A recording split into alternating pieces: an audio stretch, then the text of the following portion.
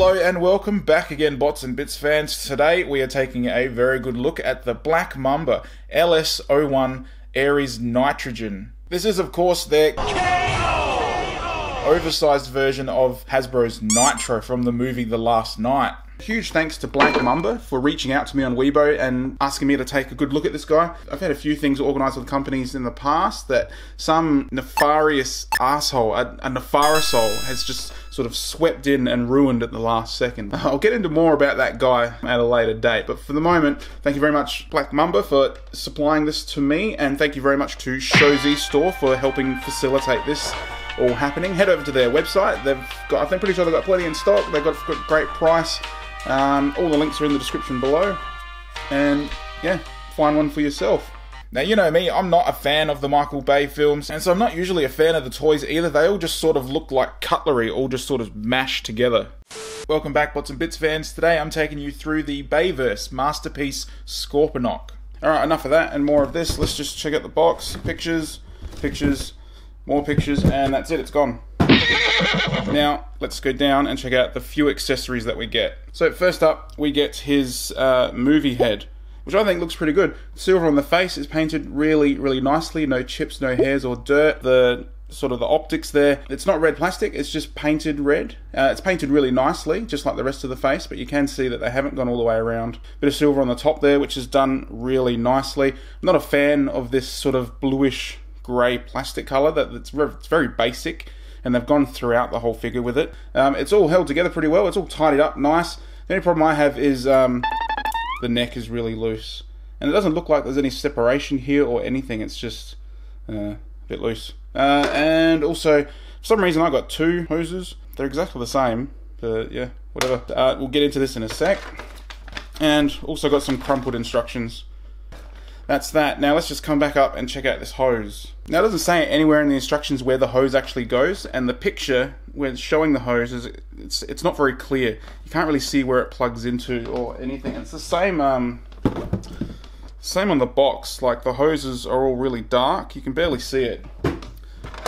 But where it actually goes is this section here. It's shaped like the letter D. It's flat, and then back here you've got this hole here, which is also shaped like the letter D. So it just plugs in there, like that. And then this little hook, it looks like it goes in this way, because then the tube part has enough clearance on the elbow. So like you just sort of jam it in, just like that. And it holds alright. Once you manipulate it a bit, it can wiggle out, but it's holding alright. The only problem is, you got to bend it like that to close this. It's not ideal. See, it's not. Look at that. It's not ideal, but it's in there. It's not hindered at all. So yeah, there you go. That's how it's done. Just another note: some promotional shots I've seen have shown another hose on this arm. I can't do that on mine. It doesn't want to open. I don't know if you can see it. There's a metal pin filling that. Maybe I can just pop it out. Nah, look, I don't care enough to do that. But yeah. Well, we've got him up close. Let's just come up a little bit. I'll just pop that head out, and we'll put the toy head on. When you put it in, you've got to force it all the way forward, because otherwise, if it's too far back, like the neck itself, like the peg, rocks back and forth. The movie head that I got, full articulation, all that, but it's just, it's very loose. It's very loose on the ball socket. It's a shame, because I prefer this head over the other head. The toy face that you get, it does look good.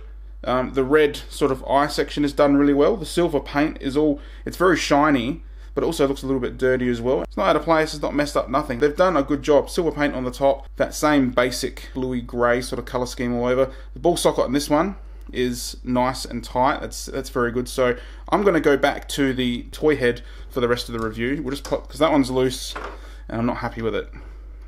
So let's just chuck this one back in and see I've got that rocking. I don't know if you can see in there or not. There's like a crevice. So you've got a flat section here that's about 0.5 millimeter, and then you've got this other section just here in between these two arms. Then there's a crevice it adds a bit of space under this peg, which makes it rock. See? I can't imagine that they would actually want that to be a feature. But yeah, anyway. And before we get into the rest of him, I don't have much to compare him with, but I can measure it for you. He is, what have we got? 24 centimeters to the head, 26 centimeters to the engine, 28 centimeters to the missiles. So I hope that is helpful. Now let me just go right ahead and start saying this guy is beefy as. All of the joints, all the plastic, everything feels just really, really solid. These feet are just die cast. It's just one huge chunk. It's a little bit hollow. It's got some plastic screwed on the bottom, but all of this is just all die cast. So this guy is just solid as. Look at that. Solid. Love it. The ball joint on the main head is nice and stiff. Get a good up, a good down. Hang on, let me just straighten him up. Maybe not a good down, but a reasonable down. You can always just sort of shift that neck forward a little bit because of that little crevice inside the neck peg if you want to get a little bit further down. In the shoulders, we have a soft ratchet here coming all the way up. What's that? 1, 2, 3, 4. Yeah, barely 4.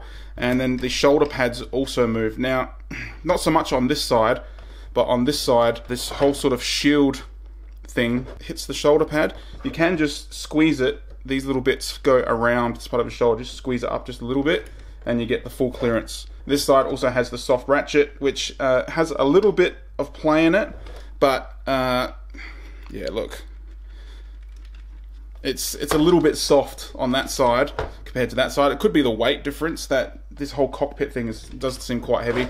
We've got upper bicep swivels, which are both nice and tight. We've already covered the elbows, which work really well. Comes down to the fists. This hand has no articulation, but it does. I think the wrist does fold in for transformation, so you can get a little bit out of that. Nothing really. Let's just say that the hands are immobile. What have we got? Meant to have these two things out actually. It's meant to be spring loaded or something. Oh no, there we go. Just difficult to get out, that's all. There, what is that, a crossbow? Crossbow sort of thing? I don't know. I haven't seen the movie. I looked up the character briefly and I thought, what an arsehole this character is. But yeah, anyway. Down to the hips. Let's just move these arms out of the way. Hips. Sounds like a ratchet, but moves like a friction joint. And the ratchet, it really doesn't do anything. I think it's probably more the screw holding that leg out than anything else. But considering the weight of the foot, that's pretty good. What else we got? We've got an upper thigh swivel, which is nice and stiff, and we've got an excellent knee bend. And then we've just got this knee detail here, which can move over to cover some of that up. And then you've got the mechanics just come poking through there. So that's a really good look. Down to the foot, all the way back like that, and a reasonable amount forward to get a good walking pose. And then we have a decent pivot as well. And they're all consistently stiff. Same with that side. Look at that. It's all very, very stiff. This leg is a little bit looser. This side seems just a little bit looser than this side. But for playability and posing, I think it's not 10 out of 10, this arm and this leg, but it's passable. And then in the back, I'm pretty sure these are meant to articulate up. Okay, so let's just move that fin out of the way, and then it's just got a hinge just right there. And it's just a little bit of a tab. Pop it up. Jeez, that's tight. That's very tight. It's a very, hang on, you've come on tab, haven't you? There we go, that's better. Alright, now that is epic. That looks awesome. Check that out. That is a cool look. That is an awesome look right there. That's all the articulation covered. Now what I want to go over next is just the colossal amount of paint Black Mamba have put. Let's just move them up like that. I actually prefer that to them being tabbed in. Anyway, back on track. The insane amount of paint that Black Mamba have put into this. It's all done well, but I'm not a big fan of the colors that they've chosen. Alright, so this sort of basic grey blue that they've gone for the plastic, I don't think this reflective metal really complements it very well. Everything just sort of, yeah, I don't know. It's not a palette that I'm a big fan of. I wish there was a little bit more of a contrast. When I look at the Hasbro toy, I think all of the body parts and interior was just flat black with this, and it was it popped. It was good. This is just a little bit. It just sort of all blends in together a little bit, and then you've got this gold detail all popping up here and here and here, and just all down here. It's sort of gone a copper color in some places. I'm not a fan of the gold. Or, like I said, it's done well. I'm not a fan of the color scheme, really. I think it just needed a bit more contrast. There could have been more black in the body parts, or even just like a really, really deep, dark gunmetal than what they went with. But that's just me. Anyway, so onto the paint. As we can see, like I said, I mentioned that silver all the way over it. It is just done fantastic. The details have not come out soft at all. Even though this is an oversize, the details still look complex enough, even when you're holding it up close, just like that. Look at that. And then when you put it away here, it really looks intense. All of these details works well with the soft wide panels. This is the sort of look that I like. This reminds me a lot of From Software's Armored Core series. They did a lot of designs sort of similar to this. Anyway, so the silver base coat is done really well. And then we've got the gold sections on top, which are all really neat. No chips, no fuzziness, no dirt, nothing. Got this little, all of the cabling is sort of done a reflective blue. The only thing I can fault the reflective blue on is because the cables are round. A lot of the cables, they have silver edging on them, but you know, that's it. That's all I can really nitpick. This red here done right between the gold. There we go. That red just in there, that looks fantastic. That's a really good contrast. I've got a bit of red up here, which I'm not a big fan of. And we've got a little bit of spillage. See these little silver bits that are meant to be cables? A little bit of red coming over the top. Same on the other side. Bit of blue up here. The machine guns on his shoulders, they're all silver, but they've got gold fronts. Well, I know they needed to contrast it a little bit, but I think that's a little bit silly. Up the back, we've got this amazing blue. The way it captures the lights, sometimes it almost looks like it's got LEDs inside. A lot of the promo photos that I've seen online, I actually thought that it had a light up feature, but it doesn't. Anyway, red tips on the missiles look a little bit lame. Down on the arm, this arm just all sort of blends into one, I think. This is all just the same color silver all the way through with this lightly painted. I think this is probably the worst gold on the whole bot. It's not done to the same standard as the rest of it, so it's sort of come out a bit of a copper color.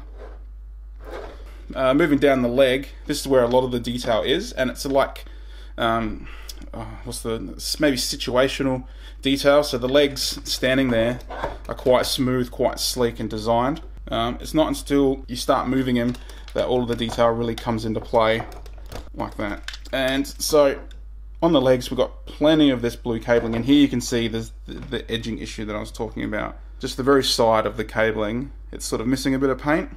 A lot of the cabling looks like that, but the blue is done really well. Got some blue piping here, some gold detail on the back here. I think that was an empty gap on the Hasbro on the back of the legs that they've sort of filled in with their own detail. The black here is done nice contrast well with the silver, and more of that cabling detail on the side here, more on the back. The foot, like I said, die cast. A lot of the time when they put a lot of paint onto die cast, it either looks speckly or it's lumpy and too thick. I think they've done a good job. The silver is a little bit powdery. It looks a little bit different to the rest of the silvers, but only when you're really examining it. The black is done really, really nice, and the gold is done just as nice as well. And we've got a bit of claw detail on the back. So overall, the paint is done to a pretty good standard, and there is a lot of paint as well.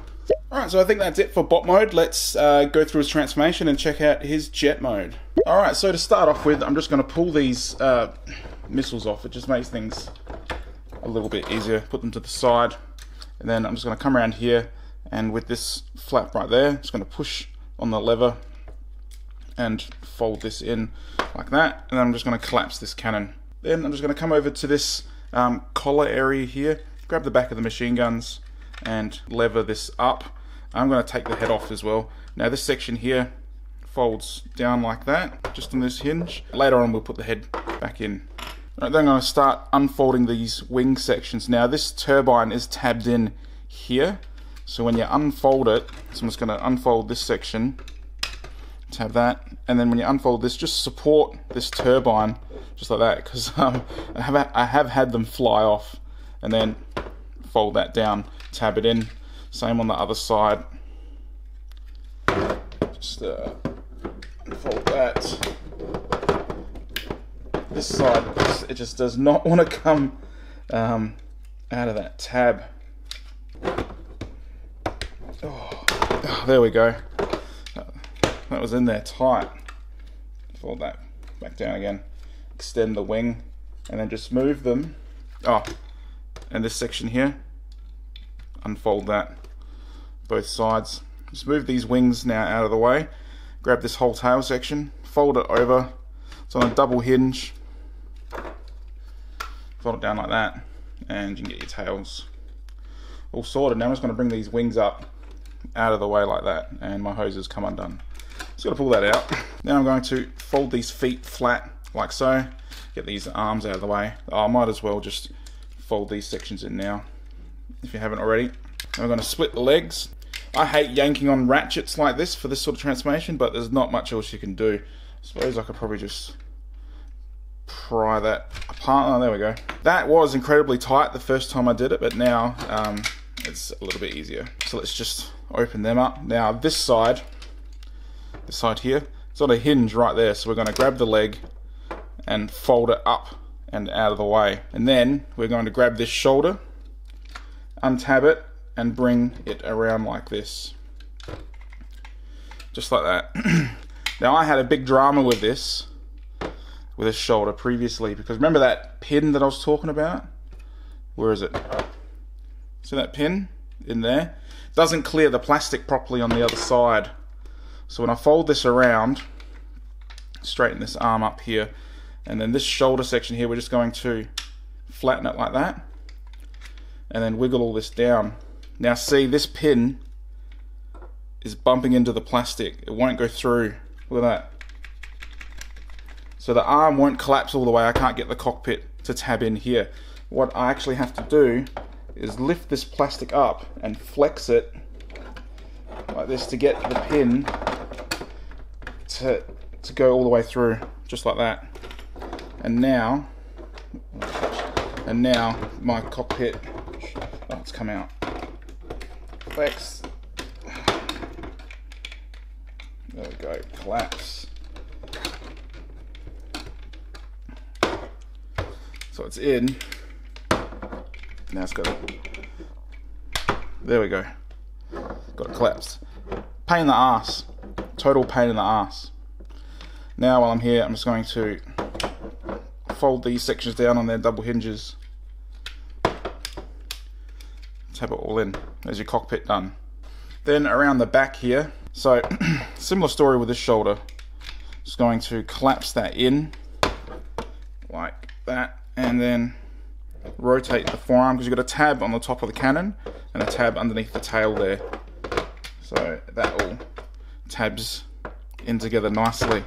Probably doing this in a really backwards way, but I just found this was the easiest way for me to do it. Alright, onto the legs. For this side we need to move the shoulder pad clear out of the way, and then bring this hinge up like that, and then fold it flat against the side, just like that there. Then we're going to rotate this around, and then we need to rotate at the thigh joint, at the upper thigh swivel, sorry.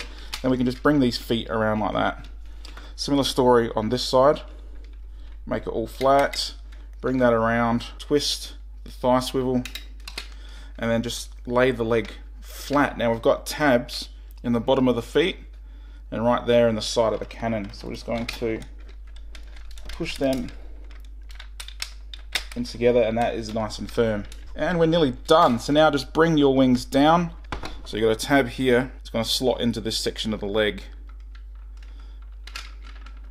nice and firmly. And then you've got a tab just in there that's going to go into the leg as well.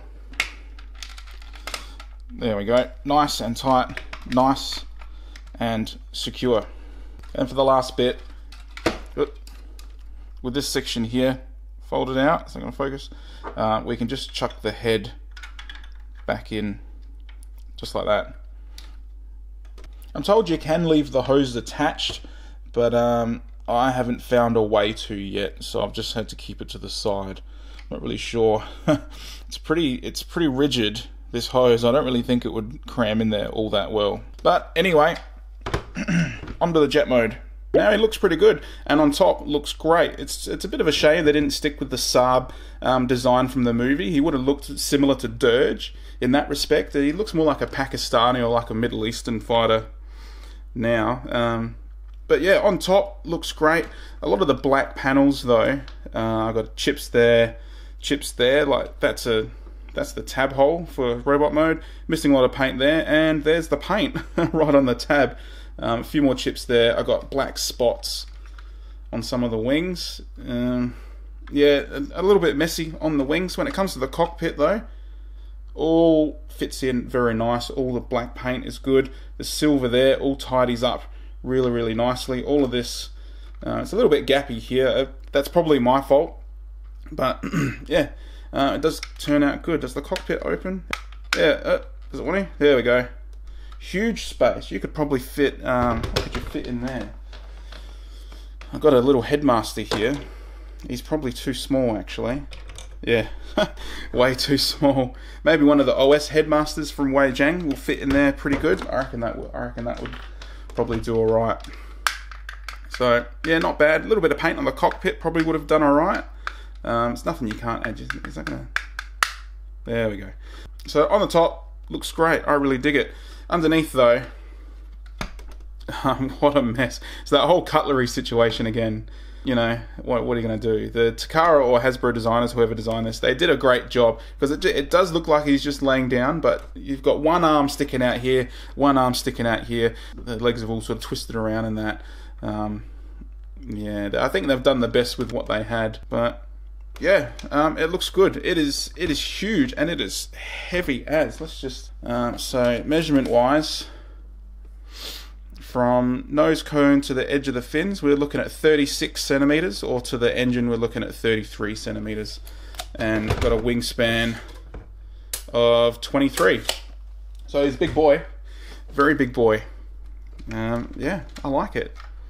So is it worth it, and should you buy it? For me personally, the colours don't really appeal to me, and I'm not that much of a Michael Bay fan anyway. I can see the value in it though, and in bot mode, the amount of paint apps they've applied to this and the quality of the paint apps they've applied, it's just amazing. Those blues, the golds, the reds, they're all within the lines, they're all done really well, they're all thick enough. Everything is just so consistent. They've done a really consistent job. There's no good golds and bad gold. It's all the same level, it's all the same quality, and I really appreciate that. Most of the joints were nice and strong, and those that were a bit on the iffy side were strong enough. Everything was pretty good with this. The only problem that I did have articulation wise was the peg hole for the head. If it wasn't positioned absolutely right, it was a little bit wobbly forward and back. And also my movie head, the ball socket on that was really, really floppy. I could fix that by unscrewing it and adding a bit of floor polish or something just to thicken that up. But yeah, I'm not gonna bother. Plastic wise, there were like no sprue marks at all. This thing tidies up really, really well. Black Mamba did a great job production wise. Unfortunately, when it comes to the jet mode, I did have a lot of paint chipping, especially on one wing. The rest of it was fine. The nose cone, the tail fins, everything else was fine. It was just, that's a high movement area, so it's chipped quite a bit. But that is about all I can fault this guy for. If you're a Bayverse fan, I think you're really going to dig this. If you were already interested in this and you like how it looks and you're cool with everything, go grab it. There's no reason really not to if this is what you're after. Did have that one issue where I couldn't get quite enough clearance for that pin in one of the cockpit shoulder arm area.